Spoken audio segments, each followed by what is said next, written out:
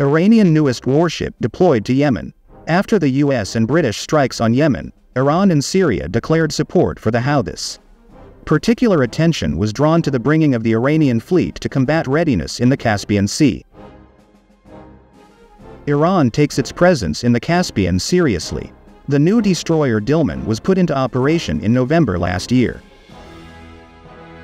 With a displacement of 1,400 tons, the destroyer is capable of speeds of up to 30 knots and is equipped with cruise missiles and torpedoes. Iranian Foreign Ministry spokesman Nasser Kanani Chafi condemned these actions as arbitrariness and a violation of the sovereignty and territorial integrity of Yemen, as well as international law. Kanani Chafi stressed that such steps from the US and UK will only increase instability in the region.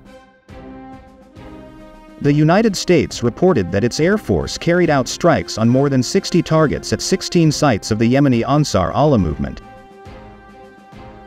Iran continued to support the Houthis by transmitting flight data from American and British aircraft. This may have contributed to reports of fighter jets shot down by the Houthis, although these data have not been officially confirmed and remain the subject of debate.